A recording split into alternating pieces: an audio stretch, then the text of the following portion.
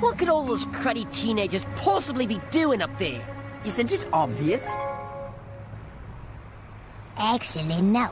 Don't be so naive, Number 5. Teenagers can't wait to grow up so they can really boss us around. So somewhere up on the point, the teenagers, in league with the adults, have constructed a super secret facility where they do the most disgusting thing imaginable.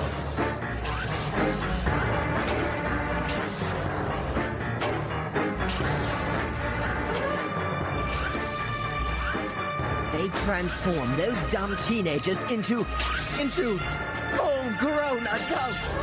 Adults bent on ruining the lives of kids like us everywhere.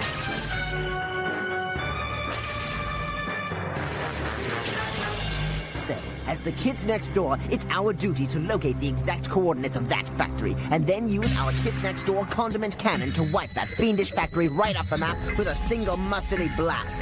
Then those stupid teenagers are going to have to wait years to become big, stupid adults. Wow, I never would have figured that that's what they were up to. So if we don't take out the factory, the town's adult population will practically triplify. And there goes the neighborhood. Not if we stop them. Kids next door, let's move out.